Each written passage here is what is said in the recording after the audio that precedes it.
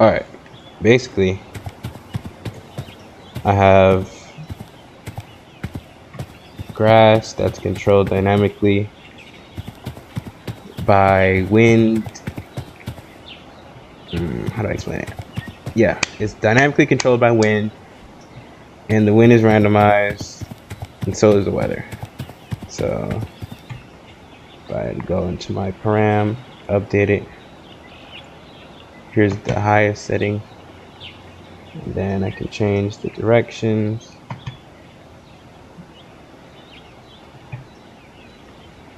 Of the wind, and then it's dynamically changed.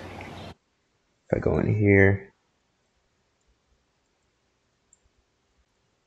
and I just go like this, I can say initiate 10 seconds, and it's also going to de-initiate.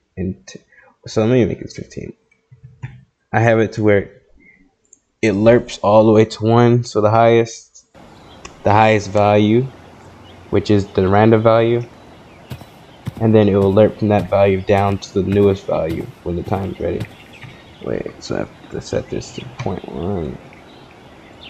So you're gonna see it randomly. It picks 0.14. It's not that powerful. So in the next 15 seconds, it'll pick another value. It picked 1.16, which is more powerful. So the sound picks up, and the grass moves in a random direction. The grass looks kind of unrealistic right now, but anyways, then I can add the same thing to my rain, so I'll say 15.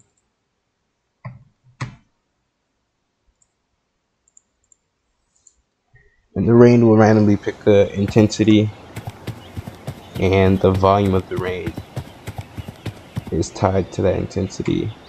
Also the fog density that's created by the rain.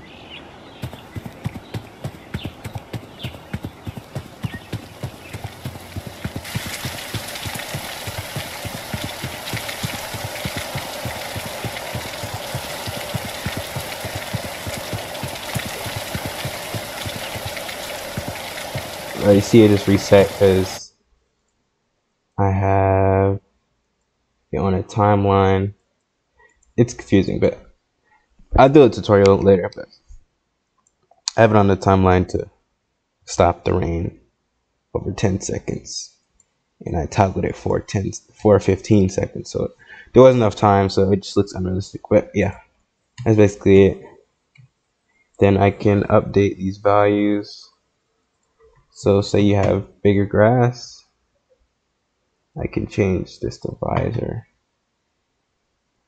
It stretches the vertices so it looks super unrealistic in this case, but yeah, it depends on the type of grass that you have and what your game is gonna look like. But yeah.